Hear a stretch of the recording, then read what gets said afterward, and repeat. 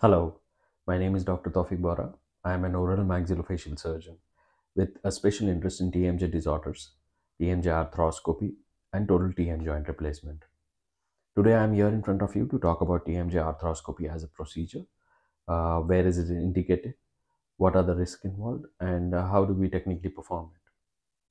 In today's video, I would like to believe that the people watching this video are already aware of what is TMJ disorders, what is a disc basically, what do I mean by this displacement, anterior disc displacement. I would believe that all the people watching the video are familiar with this kind of terminology.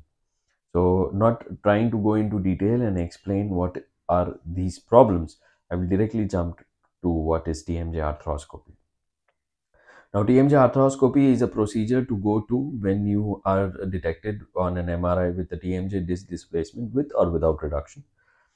Basically, patients who qualify for this kind of procedure are patients who have difficulty in chewing, opening the mouth, constant clicking, increased clicking over the years. These are the patients who technically qualify for these kind of procedures. Now, what is TMJ arthroscopy? When you put a camera inside the abdomen and perform a procedure, that's normally termed as laparoscopy. So any camera which enters the joint, let it be any form of joint, let it be knee, let it be elbow, let it be the wrist, it's called as arthroscopy. TMJ, the temporomandibular joint, being the only joint in the face, we are also performing arthroscopy in the TMJ. Now, when a surgeon performs an arthroscopy in the temporomandibular joint, he puts in a camera which is small as 1.9 mm in diameter, which is as good as a thick needle.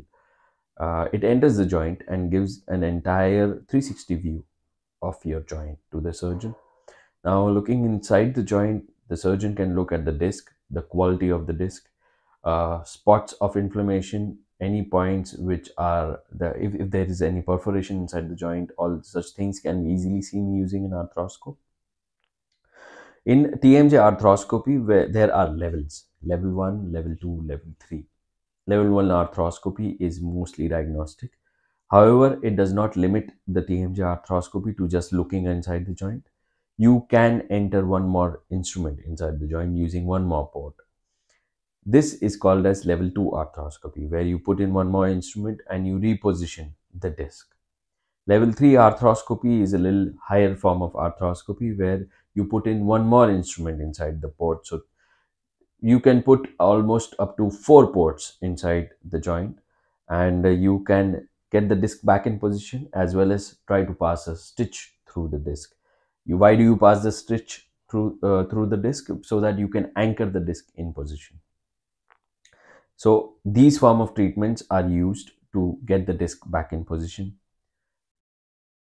Apart from this, TMJ arthroscopy, via TMJ arthroscopy, you can use lasers, you can use coblators.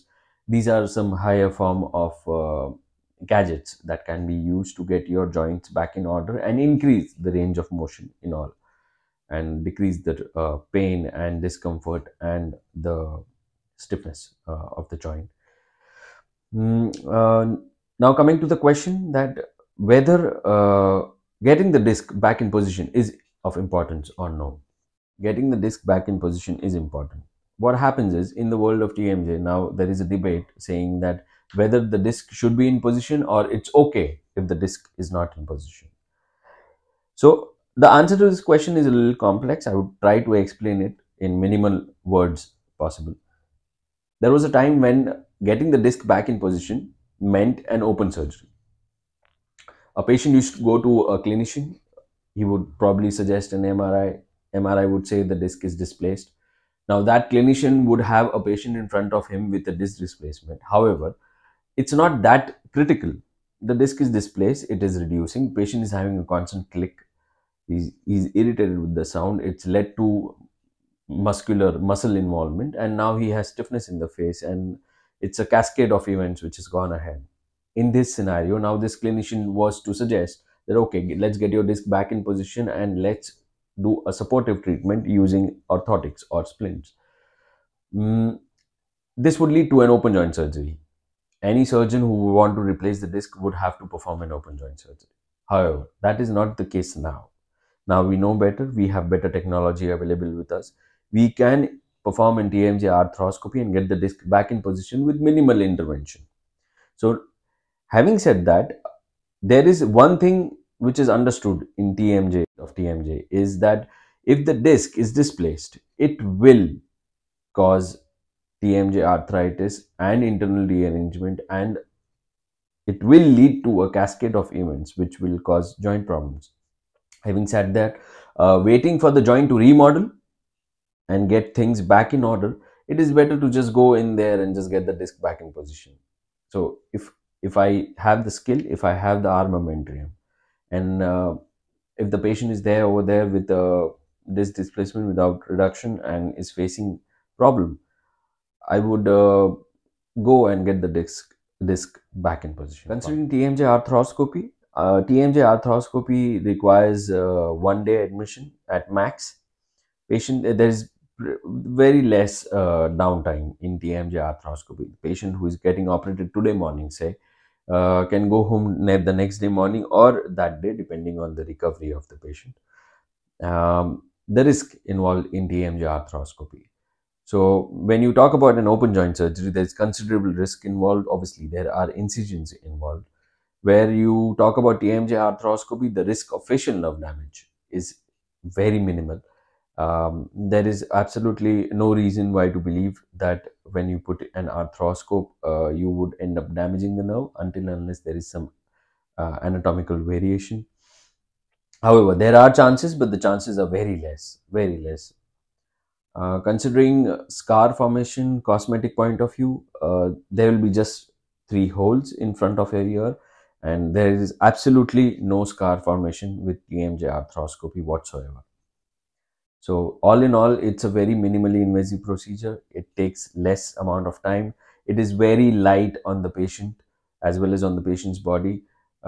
Patient can get back to work easily and very fast post procedure.